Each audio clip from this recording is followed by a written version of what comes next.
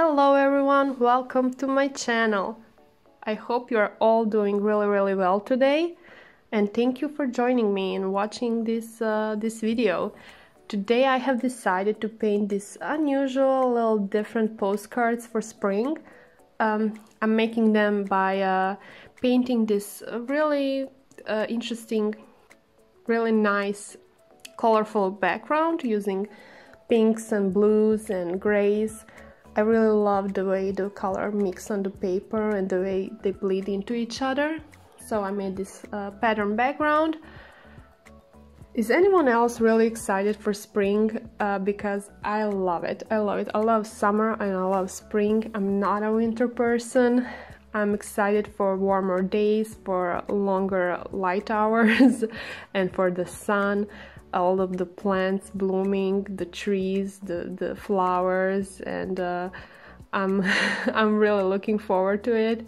We have some warmer days here in Croatia, but they're still not as warm as they could be. And I'm just looking forward to the sun. I love the sun. I love it. So after I did the colors, I decided to put in some silver watercolor, because I really love the way when you pick up the artwork and you tilt it towards the light, the way it shines. This is really special, and I always put some metallic watercolors in my work. I'm usually using gold watercolor, but today I decided to use silver because it works so much better with this color combination. And you know, to do something a little bit different. This work is all about doing something different, and silver is not something I often use. I really like the gold one more, but I think it worked really well. So after we're done, I left this to dry completely. In a matter of fact, this part right here is a couple of days later. And now I decided to add just a bunch of little details to the postcard to make it completely unique and different. I wrote in some spring quotes from my favorite book.